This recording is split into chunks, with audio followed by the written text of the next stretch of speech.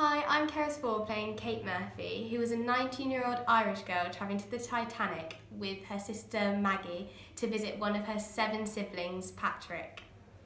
Hiya, I'm Alicia Shaw and I am playing one of the 3 Kates, Kate McGowan. She's a very feisty character and she boards the Titanic because she wants to start a new life in America as a lady's maid, which can be seen in one of the songs, Lady's Maid, which is featured. She's actually going there because she's pregnant by a married man. So she needs to start a new life because in that time it wasn't acceptable and it wasn't approved of by society. I'm Kezia Wheeler and I'm playing Kate Mullins. Kate was 21 on the Titanic and she was travelling to meet her sister. Kate meets these 2 other girls called Kate on the Titanic. And it's not fate, it's Irish. It's not fate, it's Kate!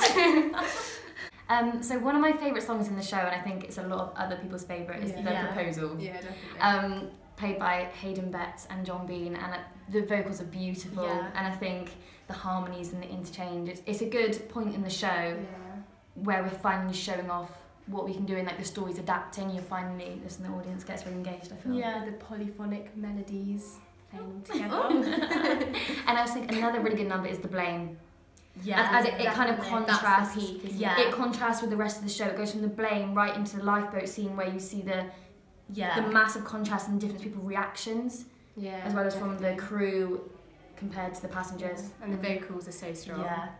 Come and see Zenith's Titanic from the 10th to the 13th of July at Kingswood Theatre.